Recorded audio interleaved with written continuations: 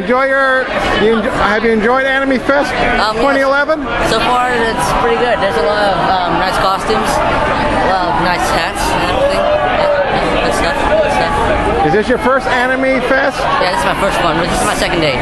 Your second day. I just got here about 10 minutes ago, and yeah, it's been good. Okay. Randy. Want to be interviewed too? Okay. Well, what did you enjoy most about this convention? Just all the people out here. Just hanging out with everyone.